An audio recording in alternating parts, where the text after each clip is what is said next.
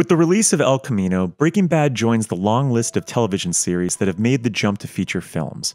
However, unlike most shows that have attempted this leap, Breaking Bad has genuine cinematic storytelling in its DNA. In fact, one wonders that the phrase, "it's like a movie every week," was coined just for this series. Breaking Bad was far from the first series to incorporate a more visually dynamic style of storytelling. In fact, since the mid-80s, TV has continually been trying to more closely resemble film.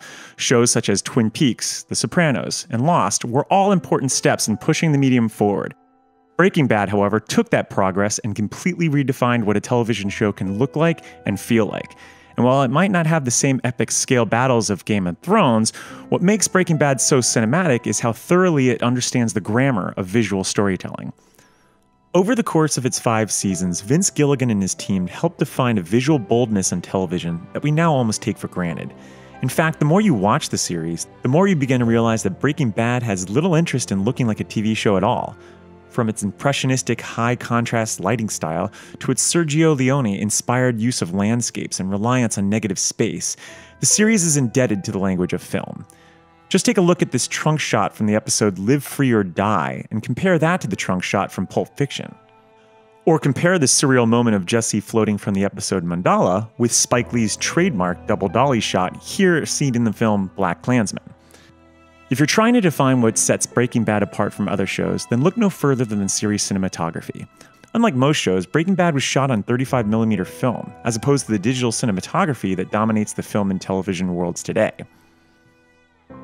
This commitment to shooting on film, coupled with the series' very subjective compositions, creates a handmade and cinematic look that's simultaneously larger than life and emotionally very primal. This helps imbue even the most intimate of scenes with a visual weight and importance.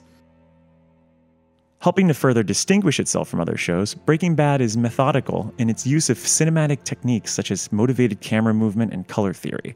Rather than shooting every dialogue scene with the same flat, workman-like camera coverage that had traditionally dominated television, Breaking Bad employs long, voyeuristic zoom shots that subtly work to ramp up the tension.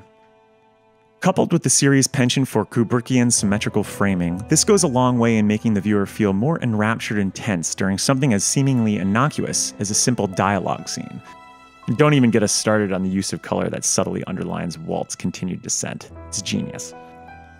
While shows such as True Detective, Westworld, and Twin Peaks: The Return have certainly continued the trend of cinematic television, Breaking Bad still stands tall above them as a watershed moment in the evolution of the medium.